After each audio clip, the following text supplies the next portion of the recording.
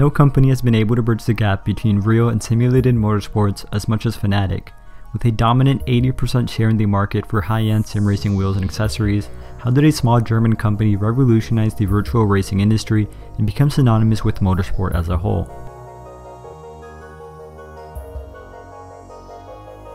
Thomas Jackermeier founded the company in 1997. As an avid early PC gaming enthusiast, he noticed an opportunity in the high-quality PC gaming equipment sector, as there were very few companies in the market.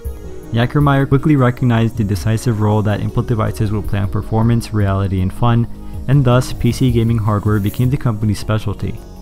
I should mention that the company is named Endor and develops products under the brand name Fanatec.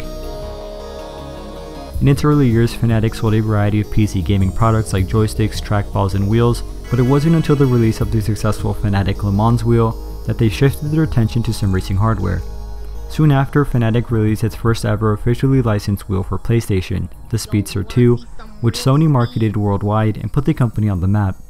Riding the momentum of the Speedster's 2 success, Fanatec developed connections with major players in the sim racing industry. They continued to produce officially licensed hardware for Sony and worked with Turn 10 Studios to develop the first ever Forza Motorsport licensed wheel.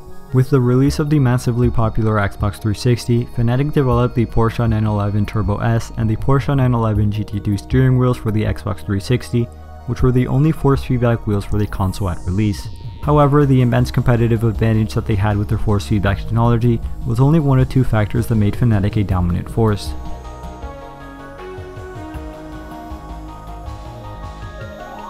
At around the mid-2000s, Fanatec was now a competitive player in the sim racing market. However, it wasn't until it began working with premium automotive companies that Fanatec really began to separate itself from its competitors. Arguably the most vital strategic decision for its success, Fanatec obtained exclusive rights from Porsche to develop an officially licensed wheel. After creating Porsche replica wheels, it continued to align itself with luxury automotive manufacturers, this time BMW, with the creation of the BMW M3 GT2 replica wheel. This is where Fanatec began creating the distinction between toys and true sim racing replicas, which they are best known for today.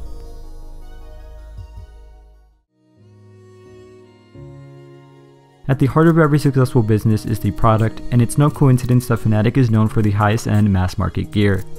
I'm going to refrain from saying much here simply because I've never actually owned Fanatec gear, because I'm a broke college student, but it's more than fair to say that Fanatec is renowned for their high quality, reliable products. And from what I've seen and heard, even without owning their gear, I still find it really hard to disagree. Whether you're watching a YouTube video related to sim racing, reading a motorsport blog, watching an online race, or literally anything else related to sim racing, there's a very high chance that you will see the Fanatec logo scattered around. This is because the company has easily amassed the largest online presence in the sim racing hardware scene. Having their logo displayed in the most popular sim racing titles like Assetto Corsa Competizione and the F1 series to name a few, and having all your favorite YouTubers and even real life drivers using a wheelbase with a large bold Fanatec logo on it entices potential customers to purchase their gear. A critical aspect of companies who sell higher end products is to create a sense of desire.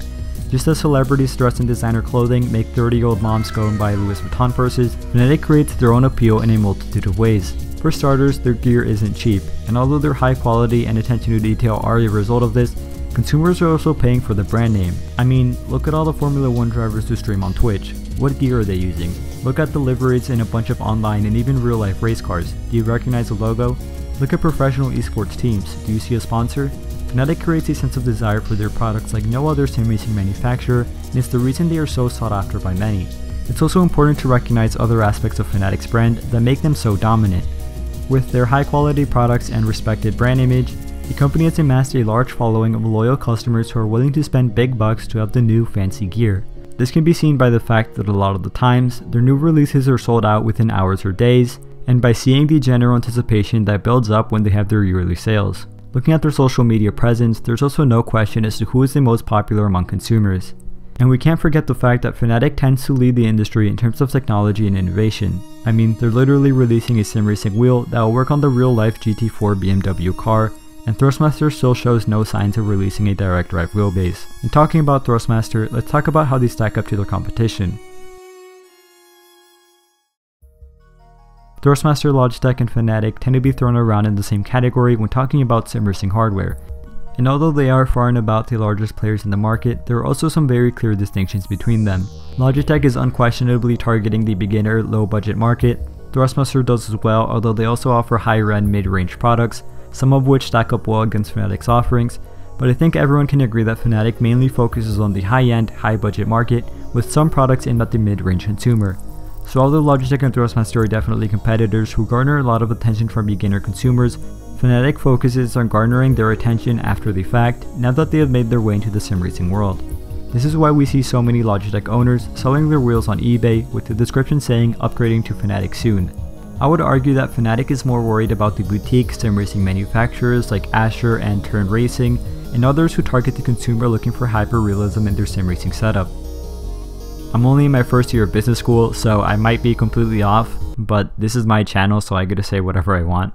To wrap up everything I've said, Fanatec's presence in real and virtual motorsport, high-end and high-quality products, and overall innovative nature have developed a desire for their products which make them so dominant in the sim racing scene.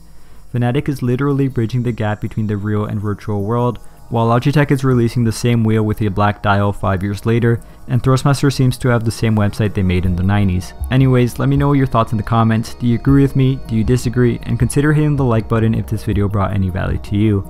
This video took like 20 hours to make, and pressing the like button takes like 3 seconds, so...